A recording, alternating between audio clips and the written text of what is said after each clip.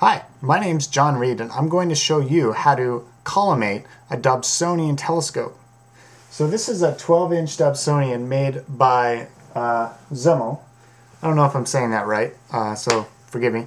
So Zemel makes 3 Dobsonians, I believe. They make a 6-inch, an 8-inch, actually 4, a 10-inch and a 12-inch. So this is the 12-inch, and the 12-inch comes with a laser collimator. And the way this works, or the idea behind collimation, is that you want the light that enters the telescope to come straight out the eyepiece. And so in theory, if you were to shine a light into the eyepiece, it would go down to the end of the telescope, up, hit this reflecting mirror here, and go back into the eyepiece.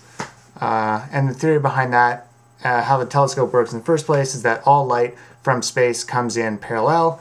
The mirror at the bottom of the telescope puts it all together so you don't see the mirror that is blocking the view if you were to actually look from the bottom of the telescope.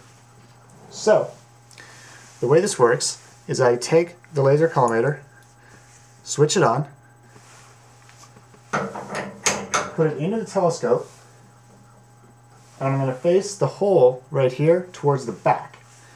And the first thing you got to do is twist it down, and you see on the inside there'll be a little dot on the main mirror, and you'll want to try to get the laser pointer to line up in the center of that dot. So you do that by using these screws here. The reason you want to tilt the telescope all the way down is so that if you drop the screwdriver, it doesn't slide down and hit the mirror, because that could be really expensive.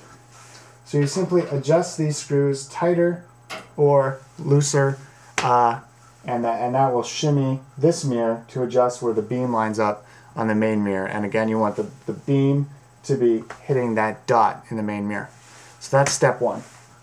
Step 2 is you flip the telescope around.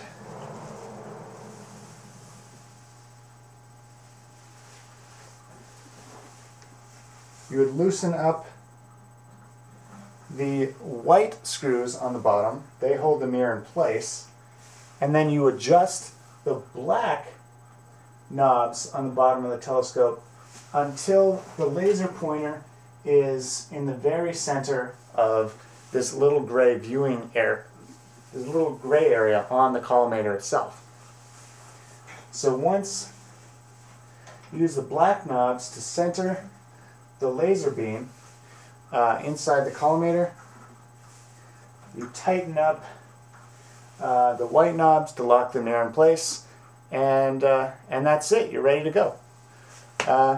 So again, if you have any questions, just write them down in the comment section, and I will respond.